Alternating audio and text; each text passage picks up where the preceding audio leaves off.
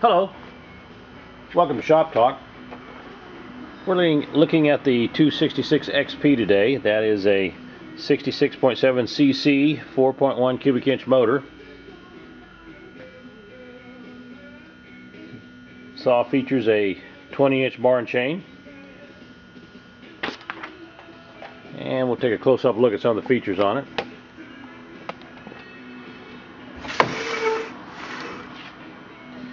Kill switch is the red button right there. Choke is on the right side.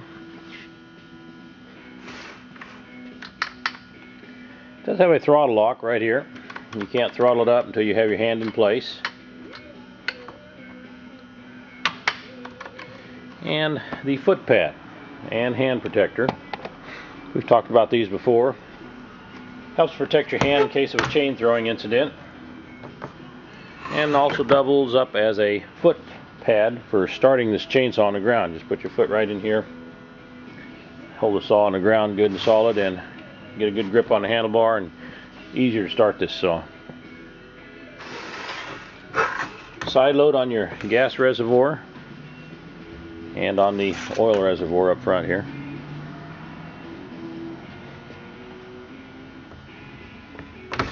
It's got the large quiet tone muffler. Double falling spikes, which is always a nice feature. Chain tensioner to loosen the two bar nuts up. Right on the inside here is your tensioner. Functioning chain brake, we looked at that. This is a chip shield right here. Rubber flap, it just helps keep the chips deflected away from the operator.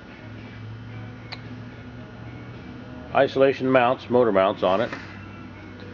It's always a great feature. It's a smooth running saw. That's a new bar and chain. That's a new 20-inch Husqvarna bar, sprocket nose 50 gauge, and a new 3/8 chain full comp sequence. It's a good running saw. We'll go outside and make a cut with it.